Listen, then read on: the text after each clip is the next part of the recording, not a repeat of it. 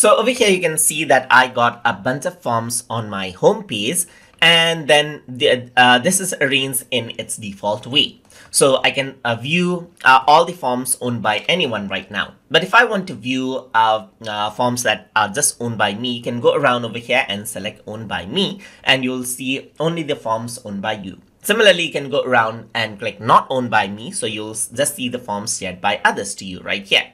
So I'm just going to select owned by anyone, and over here you can see you can go for list view of the form as well. So you view everything as a list and see the details as well. You can arrange it out on according to last opened by me, last modified by me, and last modified as well, or according to title right here from A to Z.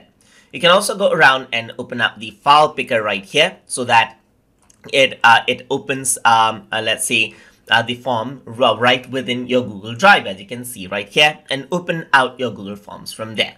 If you are searching for a particular Google form, let's say, for example, you have a lot of forms and you're trying to find a form named survey, then you can go around onto the search bar, type in survey right here, just like this. Let me just type in survey, press enter, and then what happens is that the form survey pops up. So you can click around over there and then it opens that particular form out.